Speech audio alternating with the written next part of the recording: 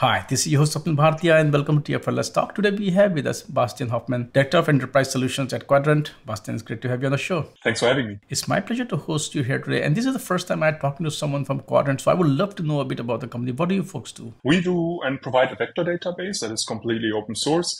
And we've been doing this for the project started 3 years ago as an open source project, and we saw then much more demand coming up. So we founded a company around that to serve them customers worldwide in developing these vector databases and then developing solutions around that. How would you define vector databases?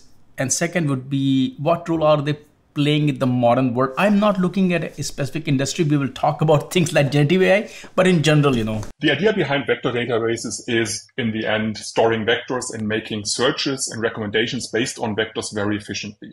And use cases for that can be everything from recommendation systems, anomaly detection, semantic search on unstructured and structured data, even images, text searches, video searches, to generative AI. Now let's talk about, what problem are they solving for enterprises who are building AI-based, especially LLMs and generative AI-based applications? A lot of enterprises want to build generative AI solutions, like a chatbot, for example, based on their own private proprietary data that they have internally.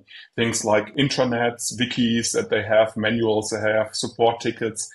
And of course, they could start training their own LLM based on their internal data, but that quickly costs millions of euros because training an LLM is very expensive.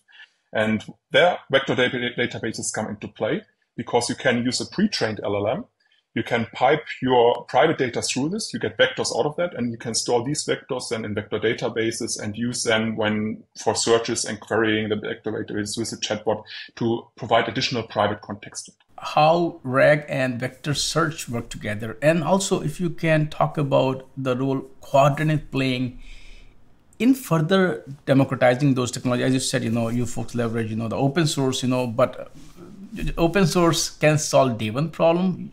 You have to make it easier to consume those open source technologies as well. Maybe taking a step back and talking about how Qdrant was founded, and how the project was created 3 years ago, helps with telling the story, because the founders exactly had problems doing efficient vector search. That was more semantic search back then, not generative AI, and there just wasn't any good solution that was open source out there that was just easy to operate and scale on the scale that they have. And that's why they created Qdrant and then started open sourcing it.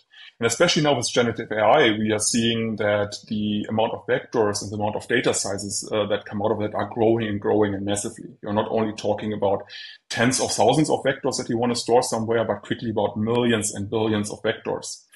And there, specialized vector databases become really important to offer the scale that you need to serve this in a very cost-efficient way. And dedicated vector database like Qdrant can do this very efficiently with different techniques. For example, things like compression and quantization of vectors, which Qdrant pioneered, or things like having efficient filtering around this. Can you talk about how RAG and vector search work together and how Qdrant makes it more democratized in one way or another? The idea, again, behind generative AI and RAG is that you can store your private information that comes through the pre-trained LLM that you can just use, an open source one, for example, to store this in vector databases. And due to the massive scale, dedicated vector database made a lot of sense there.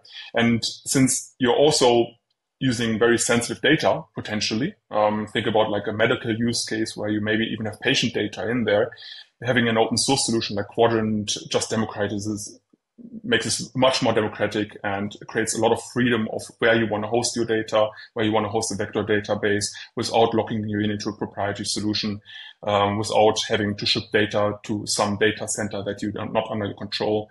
And you then also, that allows even to actually operate this. Because again, medical data, you may have regulations and laws in place to not ship the data that you have to some other country, and with open source and free to use and free to run software, you can actually do this and build the solutions based on the requirements and regulations that you have. As organizations embrace, these latest technology, they want to leverage some of these technologies.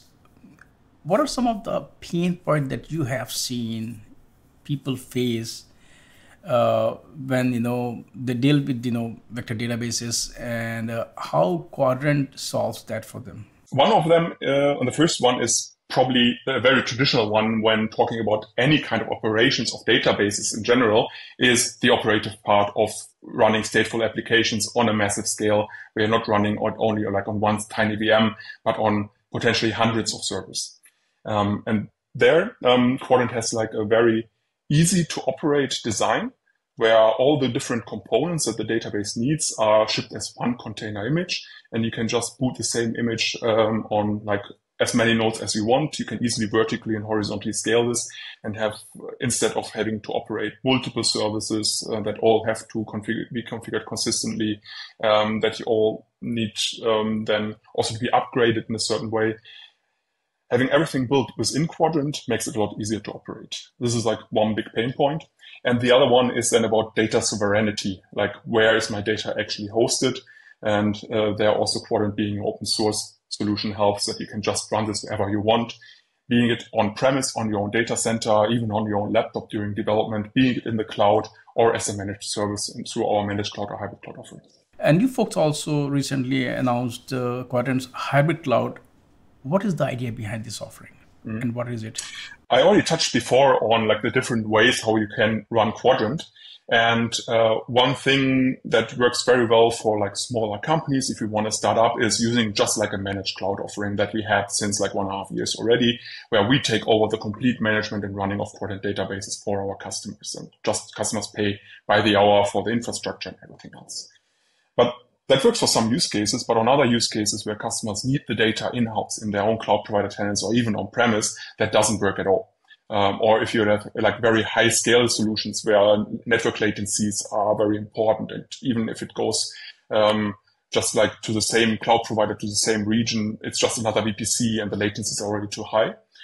And for these use cases, we built hybrid cloud to combine the ease of use of a managed solution with the requirements that you want to have the databases completely under your control.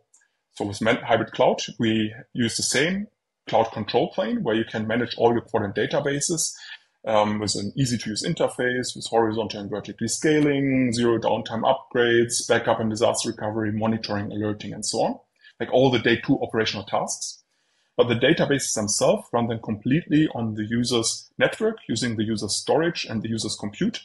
And neither we nor anyone else outside of the user's organization has any access to the databases or the data inside of it. The way we define this within Qdrant is that there is a cloud-hosted control plane operated by us that allows all the easy management and day two operations. And then the customer or user is able to choose the environment to run their databases completely freely. So technically, all they need to bring is any kind of standard compliant Kubernetes cluster. Be it like on premise in their own data center, be it like on a cloud provider, or even at the edge, if you look at like maybe supermarket stores or a manufacturing line or something like that, where they also may want to use vector searches. And then they can hook this environment up to our cloud offering. Then they can use the same management tools to manage all the databases. We receive the necessary telemetry to proactively help them. But the databases run completely on the customer side, completely isolated to then also fulfill the data sovereignty requirements and security requirements that customers have.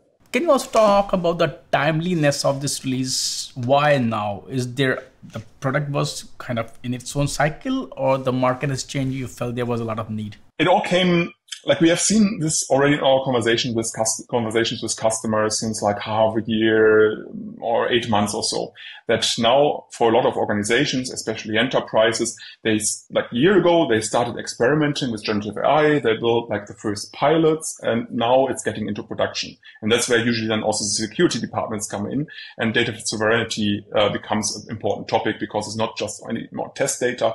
It's actually potentially sensitive customer data that is included in there.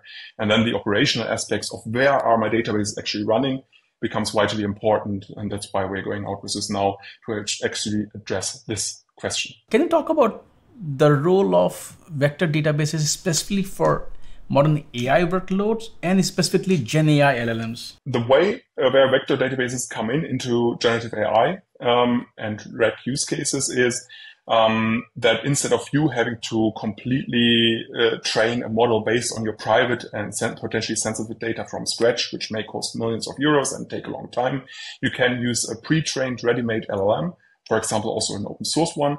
And then you can take your private data, route this through the LLM to get vectors out of that, store these vectors in a vector database, and then every time where you ask a question to the chatbot, you can query the vector database to provide the necessary private context to answering the data to the LLM. And that works a long way with you being able to build a chatbot on your private data in a very cost-efficient way. Bastian, thank you so much for taking time out today and talk about Qdrant. It's my pleasure, and I look forward to talking to you again soon. Thank you. Yeah, thank you.